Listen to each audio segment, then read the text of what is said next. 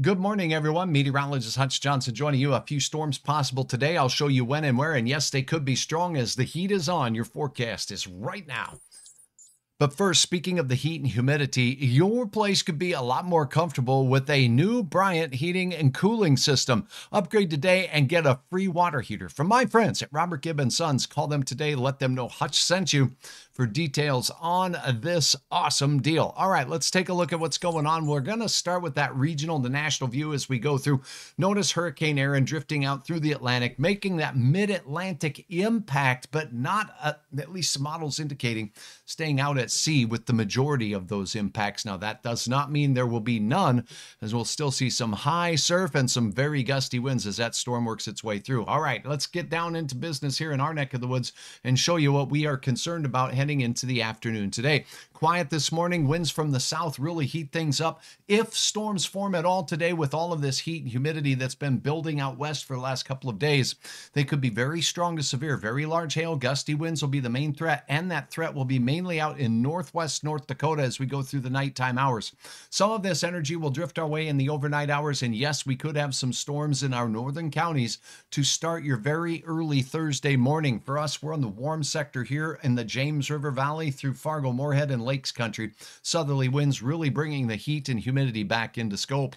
Now, as we go through the day, does look like this system will work its way through and a chance for scattered showers and thunderstorms. This model is a little bit more widespread with the activity, but any storms that do form here in the afternoon hours, the timing is perfect, particularly here in the valley, to see a few of those storms being strong. All modes of severe weather will be possible as this line makes its way through. So keep that in mind. Again, there will be a risk of Thursday thunder here in the valley, but for the day today, it looks like the best chance will be out to the west. So here's what you need to know as we go through your forecast period. As we start the day near 60 degrees, a lot hotter out to the west near 70 there. Then your afternoon, the winds will be picking up. They'll be southeasterly here, but southwesterly winds. Look at the heat building out there. There's going to be some sweaty, high country out there in the elevated terrain of the big sky country of Montana at 103 in Glendive. We're talking 90s for Minot.